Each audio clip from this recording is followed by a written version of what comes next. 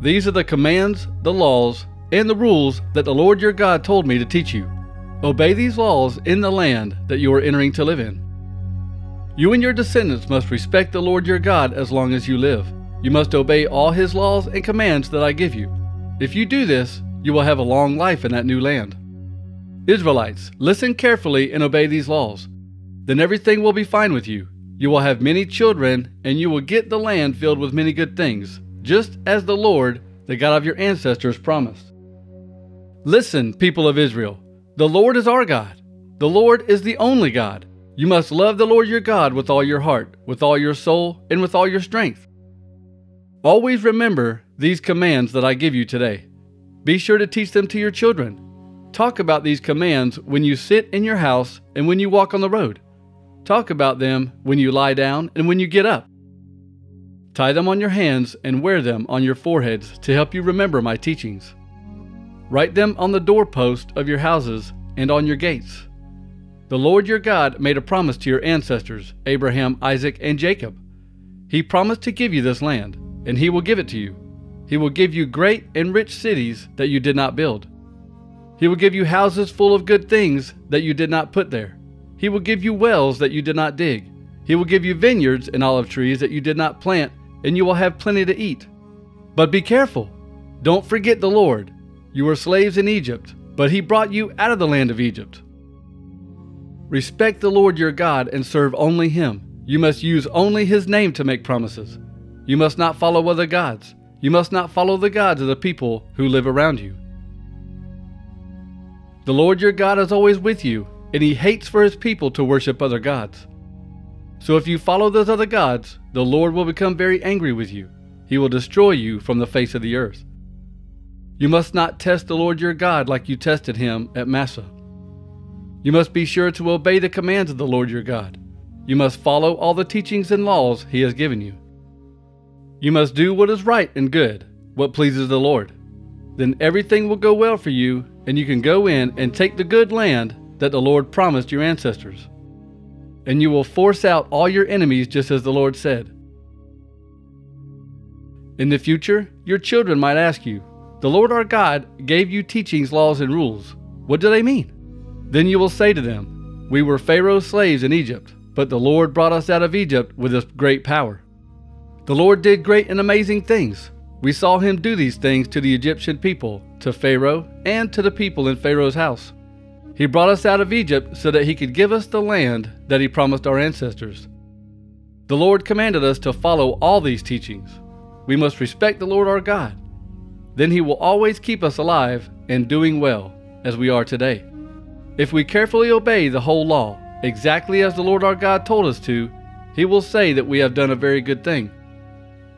The Lord your God will lead you into the land that you are entering to take for your own. He will force out many nations for you: the Hittites, Girgashites, Amorites, Canaanites, Perizzites, Hivites, and Jebusites, 7 nations greater and more powerful than you. The Lord your God will put these nations under your power, and you will defeat them. You must destroy them completely. Don't make an agreement with them or show them mercy. Don't marry any of them, and don't let your sons or daughters marry any of the people from these other nations. If you do, they will turn your children away from following me. Then your children will serve other gods, and the Lord will be very angry with you. He will quickly destroy you. This is what you must do to these nations. You must smash their altars and break their memorial stones into pieces, cut down their Asherah poles, and burn their statues. Do this because you are the Lord's own people. From all the people on earth, the Lord your God chose you to be a special people, people who belong only to Him. Why did the Lord love and choose you? It was not because you were such a large nation. You had the fewest of all people. But the Lord brought you out of Egypt with great power and made you free from slavery. He freed you from the control of Pharaoh, the king of Egypt. The Lord did this because He loves you, and He wanted to keep the promise He made to your ancestors. So remember that the Lord your God is the only God, and you can trust Him. He keeps His agreement. He shows His love and kindness to all people who love Him and obey His commands. He continues to show His love and kindness through 1,000 generations, but the Lord punishes people who hate Him. He will destroy them. He will not be slow to punish those who hate Him. So you must be careful to obey the commands, laws, and rules that I give you today. If you listen to these laws, and if you are careful to obey them, the Lord your God will keep his agreement of love with you. He promised this to your ancestors. He will love you and bless you. He will make your nation grow. He will bless your children. He will bless your fields with good crops and will give you grain, new wine, and oil. He will bless your cows with calves and your sheep with lambs. You will have all these blessings in the land that he promised your ancestors to give you. You will be blessed more than all people. Every husband and wife will be able to have children. Your cows will be able to have calves. The Lord will take away all sickness from you, and he will not let you catch any of the terrible diseases that you had in Egypt, but he will make your enemies catch those diseases. You must destroy all the people the Lord your God helps you defeat. Don't feel sorry for them, and don't worship their gods. They will trap you. They will ruin your life. Don't say in your heart, "These nations are stronger than we are. How can we force them out?" You must not be afraid of them. You must remember what the Lord your God did to Pharaoh and all the people of Egypt. You saw the great troubles he gave them and the amazing things he did. You saw the Lord use his great power and strength to bring you out of Egypt. The Lord your God will use that same power against all the people you fear. The Lord your God will send the hornet against them. He will do this until he destroys all the people who escaped and tried to hide. Don't be afraid of them, because the Lord your God is with you. He is a great and awesome God. The Lord your God will force those nations to leave your country little by little. You will not destroy them all at once. If you did, the wild animals would grow to be too many for you. But the Lord your God will let you defeat those nations. He will confuse them in battle until they are destroyed. He will help you defeat their kings. You will kill them, and the world will forget they ever lived. No one will be able to stop you. You will destroy them all. You must throw the statues of their gods into the fire and burn them. You must not want to keep the silver or the gold that is on those statues for yourselves. It will be like a trap to you. It will ruin your life. The Lord your God hates those idols. You must not bring any of those disgusting idols into your homes, or you will be destroyed just as they will be. You must treat them as the disgusting things they are. They are to be destroyed. You must obey all the commands that I give you today, because then you will live and grow to become a great nation. You will get the land that the Lord promised to your ancestors. And you must remember the entire trip that the Lord your God has led you through these 40 years in the desert. He was testing you. He wanted to make you humble. He wanted to know what is in your heart. He wanted to know if you would obey his commands. He humbled you and let you be hungry. Then he fed you with manna, something you did not know about before. It was something your ancestors had never seen. Why did the Lord do this? Because he wanted you to know that it is not just bread that keeps people alive. People's lives depend on what the Lord says. These past 40 years, your clothes did not wear out and your feet did not swell. You must remember that the Lord your God teaches and corrects you as a father teaches and corrects his son.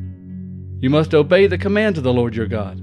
Follow him and respect him. The Lord your God is bringing you into a good land, a land with rivers and pools of water. Water flows out of the ground in the valleys and the hills. It is a land with wheat and barley, grapevines, fig trees, and pomegranates. It is a land with olive oil and honey. There you will have plenty of food and everything you need. It is a land where the rocks are iron. You can dig copper out of the hills. You will have all you want to eat. Then you will praise the Lord your God for the good land he has given you. Be careful. Don't forget the Lord your God. Be careful to obey the commands, laws, and rules that I give you today. Then you will have plenty to eat, and you will build good houses and live in them. Your cattle, sheep, and goats will grow large. You will get plenty of gold and silver. You will have plenty of everything. When that happens, you must be careful not to become proud. You must not forget the Lord your God. You were slaves in Egypt, but he made you free and brought you out of that land. He led you through that great and terrible desert where there were poisonous snakes and scorpions. The ground was dry, and there was no water anywhere, but he gave you water out of a solid rock. In the desert he fed you manna, something your ancestors had never seen. He tested you to make you humble so that everything would go well for you in the end. Don't ever say to yourself, "I got all this wealth by my own power and ability." Remember, the Lord your God is the one who gives you power to do these things. He does this because he wants to keep the agreement that he made with your ancestors, as he is doing today. Don't ever forget the Lord your God. Don't ever follow other gods or worship and serve them. If you do that, I warn you today, you will surely be destroyed. The Lord is destroying other nations for you. But if you stop listening to the Lord your God, you will be destroyed just like them. Listen, you Israelites. You will go across the Jordan River today. You will go into that land to force out nations greater and stronger than you. Their cities are big and have walls as high as the sky. The people there are tall and strong. They are the Anakites. You know about them. You heard our own spies say no one can win against the Anakites. But you can be sure that it is the Lord your God who goes across the river before you, and God is like a fire that destroys. He will destroy those nations and make them fall before you. You will force those nations out and quickly destroy them. The Lord has promised you that this will happen. The Lord your God will force those nations out for you. But don't say to yourselves, the Lord brought us to live in this land because we are such good people. No, the Lord forced those nations out because they were evil, not because you were good. You're going in to take their land, but not because you are good and live right. You are going in, and the Lord your God is forcing those people out because of the evil way they live. And the Lord wants to keep the promise He made your ancestors, Abraham, Isaac, and Jacob. The Lord your God is giving you that good land to live in, but you should know that it is not because you are good. The truth is that you are very stubborn people. Remember how you made the Lord your God angry in the desert? Never forget that. From the day you left the land of Egypt to the day you came to this place, you have refused to obey the Lord. You made the Lord angry at Mount Horeb. The Lord was angry enough to destroy you. I went up on the mountain to get the stone tablets. The agreement that the Lord made with you was written on these stones. I stayed on the mountain 40 days and 40 nights. I did not eat any food or drink any water. The Lord gave me the 2 stone tablets. He wrote His commands on the stones with His finger. The Lord wrote everything He said to you from the fire when you were gathered together at the mountain. So at the end of the 40 days and 40 nights, the Lord gave me 2 stone tablets, the stones of the agreement. Then the Lord said to me, "Get up and quickly go down from here. The people you brought out of Egypt have ruined themselves. They stopped obeying my commands so quickly.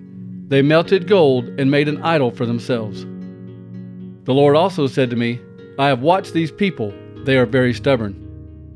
Let me destroy these people completely, so no one will even remember their names. Then I will make another nation from you that is stronger and greater than these people." Then I turned and came down from the mountain. The mountain was burning with fire, and the 2 stone tablets of the agreement were in my hands. I looked and I saw you had sinned against the Lord your God. I saw the calf you made from melted gold. You stopped obeying the Lord so quickly.